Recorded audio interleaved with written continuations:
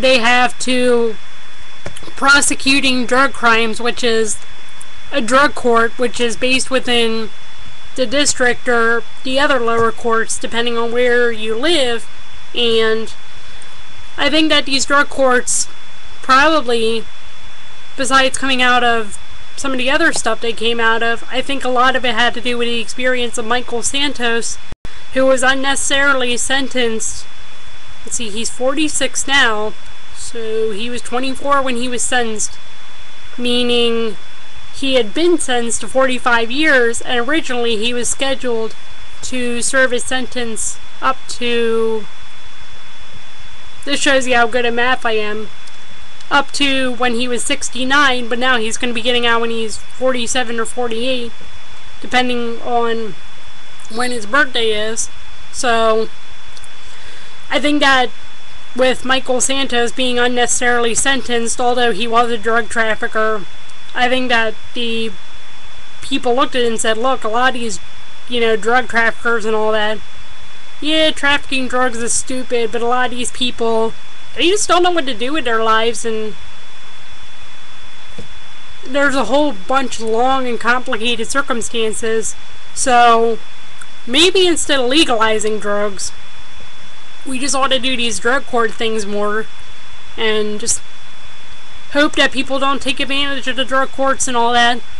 And if nothing else besides legalizing drugs, I think that we ought to, and I'm saying drugs like, because I'd done a previous video on it, but if we're not going to legalize drugs, at least we ought to utilize the drug courts more, because some of the stuff is just completely ridiculous that we do, and no wonder our criminal justice system is messed up, and we allocate all these resources to people, frankly,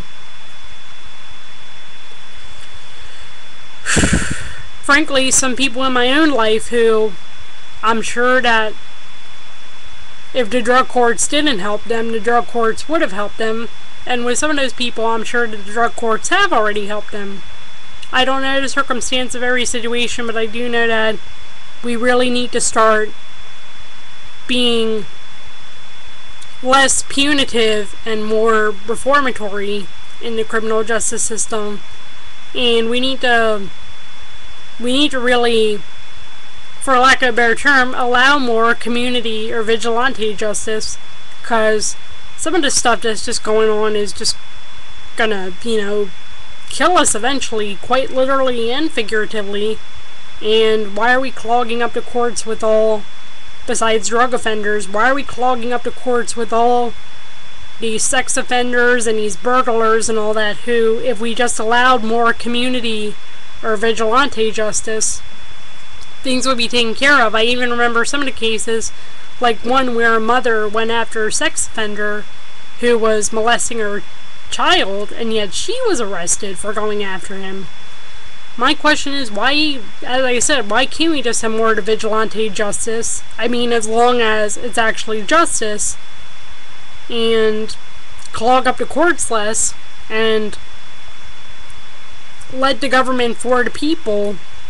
be a government that is actually for the people and by the people.